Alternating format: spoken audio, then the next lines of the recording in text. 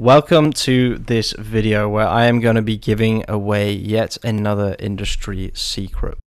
In this video, I'm going to show you how you can grow your topical authority using my content machine generator. This is completely free. You don't have to sign up for anything. There's no course, anything like that. But if you do want to say thank you, go to the link in the description and become a member. Totally optional. Don't care if you do that or not, but just thought I'd throw that out there.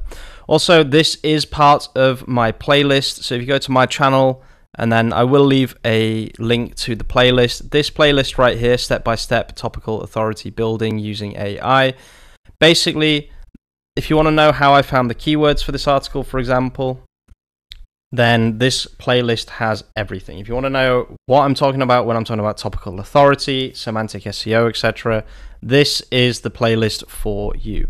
However, if you're looking just to create that bulk content without paying for any expensive tools, then just go to the description, find the link to this Google Sheet, and let's get into it. Now, please do not request access to the Google Sheet. You do not need access to it.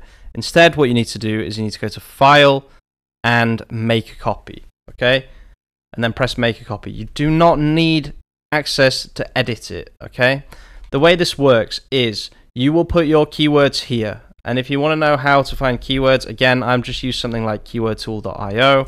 I type in something like the word attire, and then I go to questions, okay? So that's simple. Don't want to mess around with, complicated, expensive keyword methods. That's literally all I do.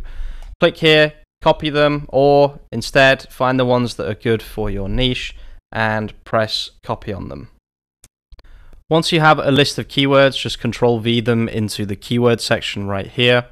Then what you want to do is you want to click on extensions, add-ons, get add-ons, and then you want to type in GPT for Sheets right here, and you want to find this one that is made by Talarian. Click on it, install it. Obviously I can't because it's already installed, so just press install right here, and then you want to go to your API keys on OpenAI, and if you've got too many, revoke a key, but I doubt anyone has 25 secret keys like I do. Press create a new secret key, and then press create, and then copy it. Okay, I am going to delete that immediately, just in case anyone is thinking of using my API. Then go back on here, and you can see already this has been activated for me. So I've just paused that real quick. So click on extensions, GPT for Sheets, and then set API key.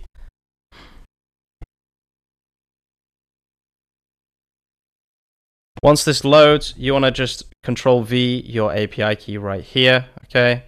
And then you want to, this will actually start generating the content right here, right now, okay? So the way this works is we have an article generated, we have a key takeaway table generated, and we have a further reading table generated. Some things that you may have to change, okay? You want to click on default settings and view advanced settings, and you want to put the max tokens, as high as it will possibly let you put them. But we are using GPT 3.5, so if you scroll all the way down to the prompt, okay, you can see it is using 3.5, turbo 16K. The reason for that is because if you try to use GPT-4 here instead, it will not load and it will time out. So I'm just using 3.5, even though it says that the default settings here are GPT-4, that is not what I'm using. Okay, I'm using 3.5.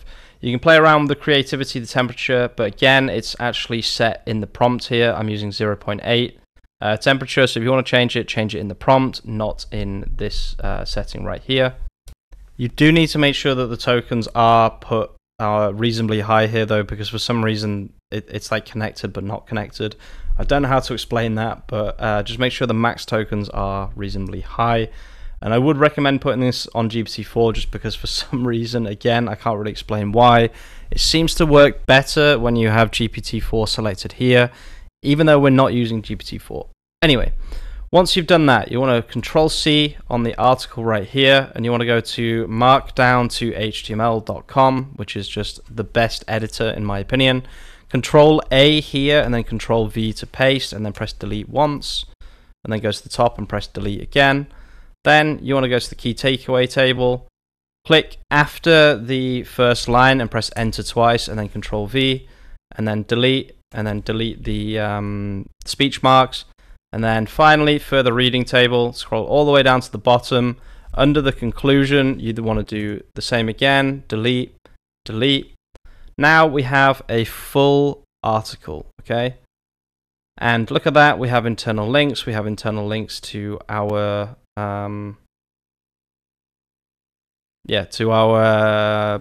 blogs as well, which is really, really nice. Although I don't like the way that it's created. The internal links here are not perfect, but I mean, it's not the end of the world, to be honest with you. You can just do a couple of things here. You could either change the text inside the square brackets. So we could say complete guide to owning an Italian cut designer suit. Or you can just ignore it and just hope that nobody cares. Basically, they're your two options. Once you've got the preview, you can Control A, Control C, docs.new. This is what I like to do after writing any article, regardless of whether I'm using the method I'm showing you now or whether I'm using ChatGPT or whatever it might be. And then what you want to do is you want to go to Tools and then just give it a quick word count. This is only 777 words. I've done this a few times now. The average is about 1,000, to be honest with you, so I'm not sure why it's suddenly giving me much less. But this is only the first stage, because remember, we have 8 keywords here. So what we can actually do now is we can just drag these down. You can drag all of these down. I would wait for the key takeaway table specifically because the key takeaway table reads the article and then creates the table from the article, if that makes sense. So definitely wait for the B column to populate before you do the C column, okay? But in general, the further reading one should work perfectly every time, and the key takeaway table should also work perfectly every time. Now, if you want to change a prompt or if you want to insert your own internal links, okay, what you need to do is you need to double click here, and then you can highlight all of my internal links, and these are my collection internal links, okay, and press delete. And then what you want to do is put your collections here or your categories, okay? The way that you can do that is you can go to your website, sitemap, okay? So on Shopify, it's just your website / sitemap.xml.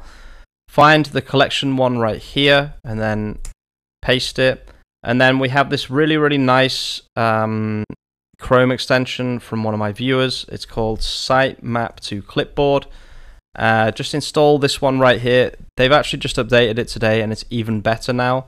So what you can actually do now is you can click here and then press start, okay? And then what you do is you double click in B2, sorry. Highlight all of my internal links for my collections like that, and then just press Control V. And it will actually give you relative internal links now, which is an amazing update. I really, really like this Chrome extension. It makes life so much easier. Again, in D2, you want to double click and you want to highlight all of my internal links here up to kind of the last kind of few lines. Then you want to go back. This is Shopify. It also works with WordPress, okay? It's just you're going to have to work out how you do it for yourselves on WordPress. I'm using Shopify. Click here, press start again, and then just Control V, and then you'll have your blog posts in there as well. Now, a couple of settings on GPT for Sheets. I really don't like cache or cache being on, so I always disable cache, just because if I'm trying to create new content, then it's annoying to, enable or disable cache every time. So let's take another example, men's cocktail attire for a wedding. We're going to do Control A, Control V, and we're going to press delete once, which should delete the bottom, the bottom speech mark, and then click at the top and delete that one. And then we'll do the same with the table, so delete and then delete. Don't know, that table looks a bit weird. There's no column 3, but whatever. At the end of the day, it's auto-generated content, so what do you expect? And then go to the end here, delete, and delete. Now we've done exactly the same thing. Let's see how many words we've got this time. Looks like exactly the same amount of words, which is fine. It is a little bit annoying that I was testing this before and it was giving me way more words, and then when I make a video about it, suddenly it's being shy and not giving me many words at all. However, the basics of each article is here.